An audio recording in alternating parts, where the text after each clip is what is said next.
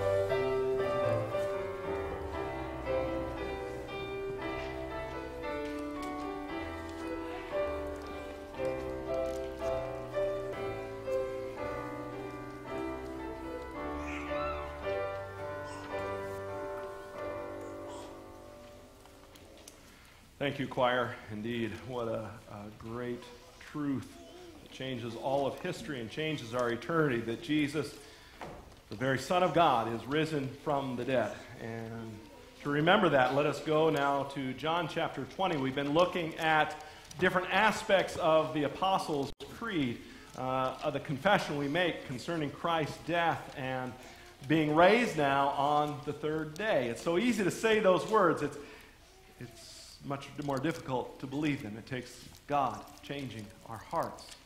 And so we're going to look at one of the resurrection accounts today, John 20, verse 24 through 31.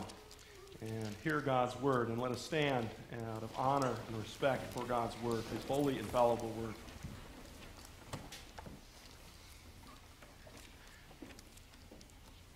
Again, John chapter 20, verse 24, found on page 962. Now Thomas, called the twin, one of the 12, was not with them when Jesus came. The other disciples therefore said to him, "We have seen the Lord." And so he said to them, "Unless I see in his hands the print of the nails, and put my finger into the print of the nails, and put my hand into his side, I will not believe." And after 8 days, his disciples were again inside, and Thomas with them. Jesus came, the doors being shut, and stood in the midst, and said, "Peace to you." And then he said to Thomas, "Reach your finger here. Look at my hands. And reach your hand here and put it into my side. Do not be unbelieving, but believing." And Thomas answered and said to him, "My Lord, my God." Jesus said to him, "Thomas, because you have seen me, you have believed. Blessed are those who have not seen and yet have believed." And truly, Jesus did many other signs in the presence of his disciples, which are not written in this book. But these are written that you may believe that Jesus is the Christ, the Son of God, and that believing you may have life in his name. Grass withers and the flower fades. The word of our God stands forever. Please be seated. Well, brothers and sisters in Christ, the scripture here calls Thomas the twin. We often have another name for him, don't we? We call him Doubting Thomas. Because that's still better than saying peeping. And you can finish it. We tend to have a negative view, though, of Thomas as a skeptic. Many look at him kind of like Eeyore of Winnie the Pooh. And when Jesus declared himself to the only Savior, saying, "I am the way, the truth, and the life. No man comes to the Father but by me." Right before this, remember, Thomas asked the question, "Lord, we do not know where you're going, and how can we know the way?" And because of that, many think Thomas struggled with worry and anxiousness. And although we tend to look at Thomas negatively, remember, he was a chosen disciple of Christ, who very likely took the gospel to India and died a martyr's death. And this meek disciple and at times bold brother whose failings and temperament, to be honest, many of us can empathize with and understand. This is a man that Jesus brought from fear to faith, calling him not to doubt, but believe. And this passage teaches us that before the resurrected Lord Jesus, unbelief is a problem. It's a sin. But its remedy is a gracious, crucified, risen Lord. And this morning we begin with this fact that we have to admit that unbelief is a problem. It is a sin. This is an eyewitness account about one of the other appearances of Christ after his resurrection. On the Sunday before this, on the first Easter, even with the women having seen Jesus and telling the disciples about this, that he was risen, and although the disciples saw the empty tomb as well, what happened? The disciples were locked away because of fear, the scripture tells us. Now, we have lock-ins in church at times as youth. As they get older, it's harder to do those. But that was done. We locked it up and kept the kids close to protect you kids and to help us keep track of you as well and your children as you entrusted them to us. And these disciples, though, were locked away because of fear and unbelief. However, now, even a week later, after Jesus showed himself to them, they're locked away again. Why don't want you to think about this, because sometimes when things don't go our way, the way we thought they should, when pressure hits us, or we just don't know what to do in a situation, we lock down, don't we? We separate ourselves in our room, we become couch potatoes, or we go maybe on a walk or some other special place. I always like the story of Susanna Wesley. She was the mother of John and Charles Wesley, the hymn writers. And she had many, many children. And the only escape she had was to pull her apron over her head and to pray. She had no other way to separate herself out from the family. And now verse 24 tells us Thomas was not with them when Jesus came. What's that saying? He missed church. And the blessing of seeing the one who died and rose again to give us eternal life. That's a tragedy. Because you think about it, God does some of the most incredible things and some amazing things when his people gather. Look at the Old Testament.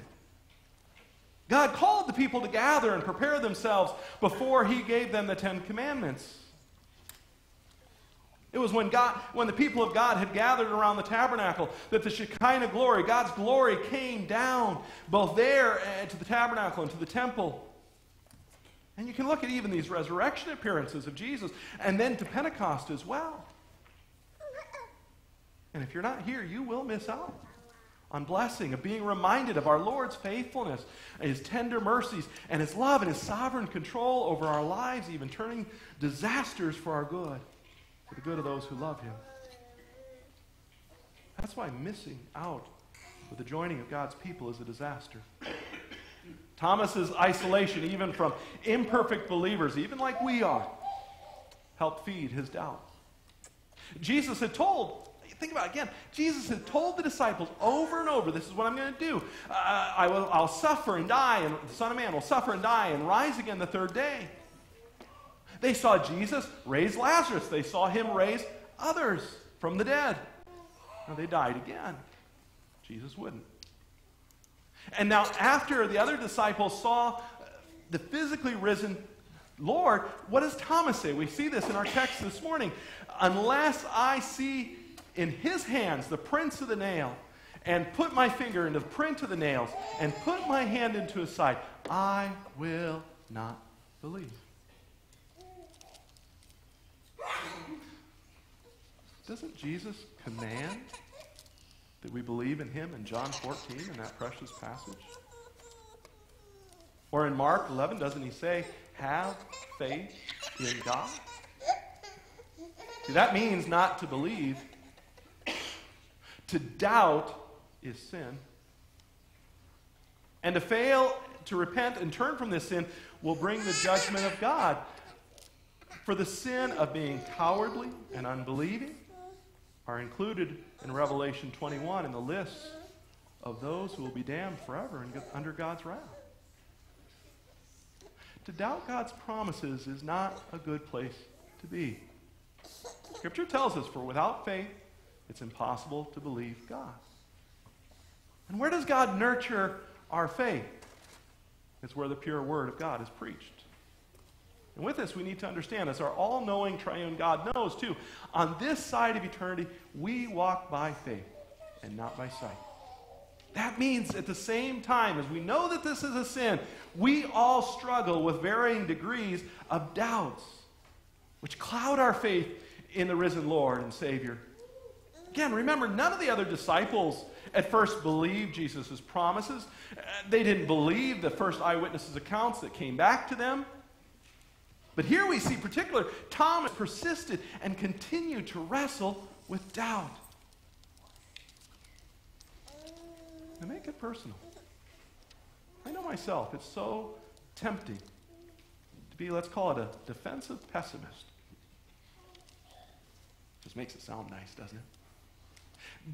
Because if we expect the worst, and it happens, we're not disappointed, right? Well, it's dangerous to use doubt as an excuse to sin. And some treacherously use it in pride again, to excuse sin or even to deny Jesus as Lord, lying to themselves. Well, they're saying, I'm just being intellectually honest. God actually says something else. He says they're suppressing the truth in unrighteousness. Then there's also doubters like Thomas, who hate their doubts, which make them miserable. Perhaps in a way, too, that this type of doubt in some ways, although Thomas's was stronger than this, but there may be like the father of the demoniac who cried out with tears saying, Lord, I believe, help my unbelief. We're not going to perfectly believe until we get to glory. And again, all the disciples were slow to believe, showing they didn't fabricate or make up the stories about Jesus' bodily resurrection. And yet their faith was strengthened as they saw him and ate with him over and over again. And John is recording all this so that we would believe, so our faith would be strengthened. And it's important that we answer another question here. What is the answer to our doubt, to unbelief? Well, unbelief's remedy is the gracious, risen Lord Jesus Christ. If you're struggling with doubt this morning, how can someone rid themselves of it? Is it that we maybe find all the answers to all the questions we have about everything in this world that God has made? But God will not answer every one of our questions. For the Scripture tells us the secret things belong to God, but the things he has revealed belong to us and our children. But God does, in the pages of his word, answer the questions about being saved by grace through faith alone in his Son, Jesus Christ. And Jesus coming to the 10 disciples and then to Thomas is actually what cured their doubt. It's God coming to us, working in our hearts. Notice what Jesus says in verse 26. He didn't scold them or chew them out, and I think that's important for us to remember too when people do ask us questions. I pray that I never do that to you. If I do, challenge me as your pastor. But ask me those questions. But notice what Jesus says. He says, peace to you. See, we can never gather enough evidence to make someone believe. We can't gather enough evidence to make our own hearts believe because sin has darkened our hearts. And notice when Jesus reveals evidences to his resurrection, which shows the Heavenly Father has accepted the sacrifice of his righteous Son for our sins, notice the response. It says, when he had said this, he showed them his hands and his side. Then the disciples were glad when they saw the Lord. Why does God? God has not saved us outside of evidence, but this shows our triune God does not use evidence as the basis of our faith. I'm going to believe whether that impression on the mountain of Ararat is Noah's Ark or not. I'm still going to believe what God has said. But the Lord gives us evidence to strengthen the eyes of faith and make our hearts glad. And then notice Jesus piled on more grace in verse 27. He turns to Thomas. He says, reach your finger here and look at my hands and reach your hand here and put it into my side. Do not be unbelieving, but believing. See, the Holy Spirit has this recorded for us. Because the Son of God, as Hebrews 4 tells us, sympathizes with our weaknesses. He was tempted, even as we are tempted to doubt, and yet he was without doubt, without sin. And so we need to patiently and graciously and prayerfully argue the truth to our own hearts, even as we speak to others about Jesus.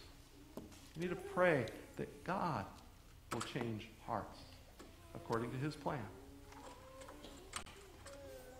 We need to speak to others, yes, about God fulfilling every promise in Christ, the many witnesses to Jesus' resurrection, to never die again in the Gospels and in 1 Corinthians 15. We need to be gracious to them. about this because the Lord is still being gracious with you and I when we don't get it like we should. I, as your pastor, don't always get it like I should. And notice Jesus invited Thomas to check out the facts. Interestingly enough, it doesn't seem like Thomas actually touched Jesus. Because it says, Jesus replies to Thomas, Thomas, because you have seen me, you have believed. Blessed are those who have not seen and yet believed. Jesus is saying here, it's not about having enough evidence. We can't demand of the Son of God to pull back the roof of this building and come right here to show himself physically.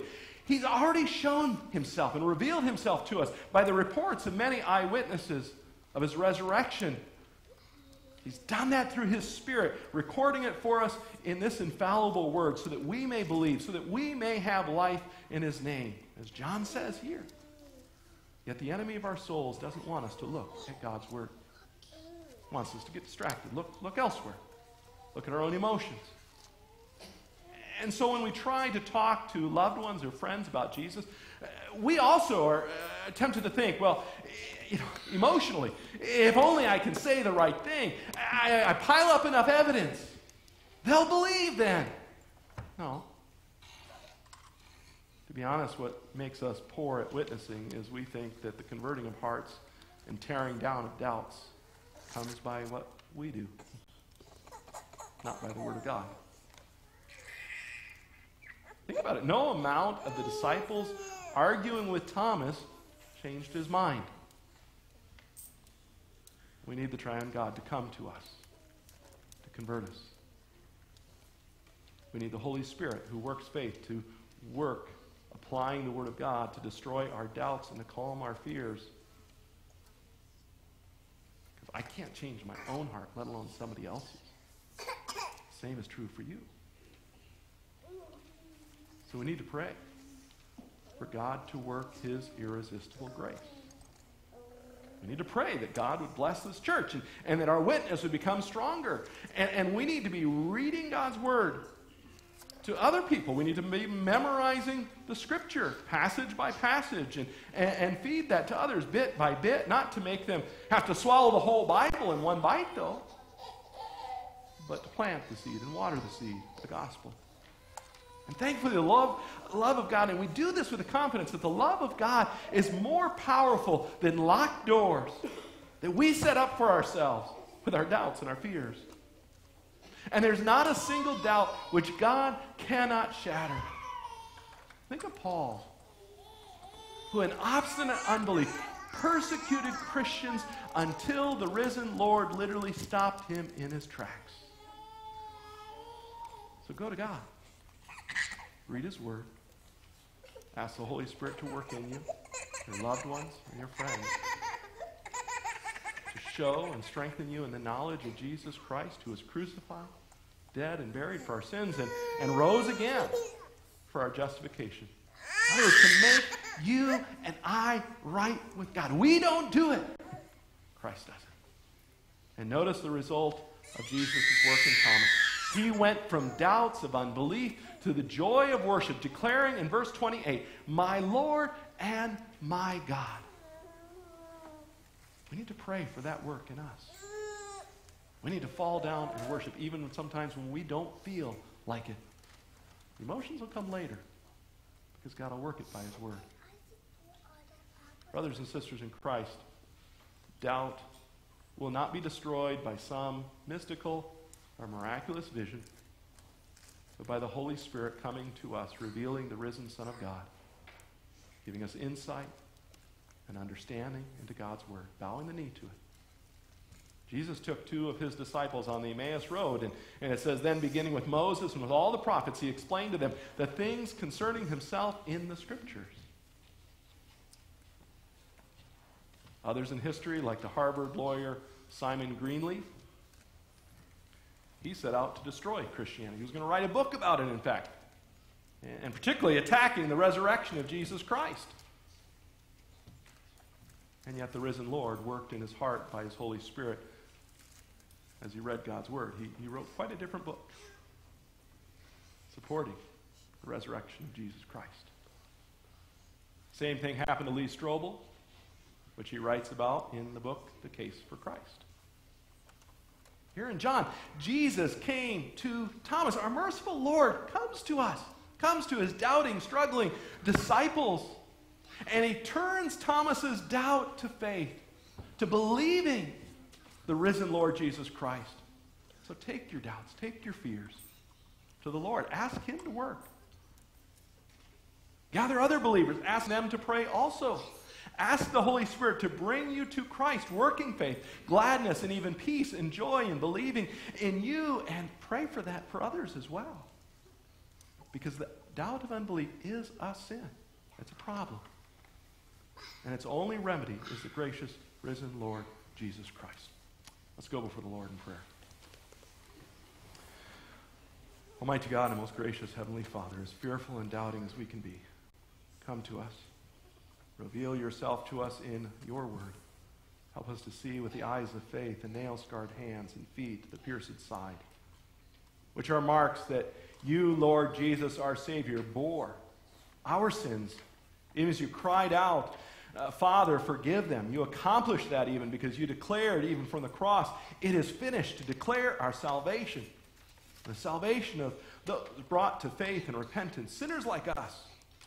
Tell us we are forgiven. Help us to repent and believe. Help us even to look forward to the time where faith will be made sight, when we get to see the glorified body of you, Lord Jesus Christ, with your wounds, which you gladly wear, even in glory. And we will be glad, in fact, more joyful than we've ever known before. Till that glorious day, strengthen the faith which is weak, remove the doubts of unbelief from our hearts and from other hearts. Work in us the true faith and a heart of worship, that we may always cry out to you, Lord Jesus, our risen Lord, along with Thomas, saying joyfully, my Lord and my God. We pray this in your name, the name of our risen and crucified and risen Savior, Jesus Christ. Amen.